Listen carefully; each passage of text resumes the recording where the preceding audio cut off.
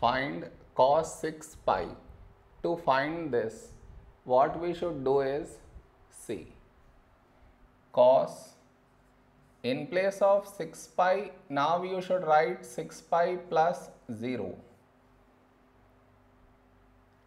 This is your step 1. Next, here we have pi. So cos is not going to change, it will remain cos. And inside we get this angle 0. Now the question is, will we get here plus or minus?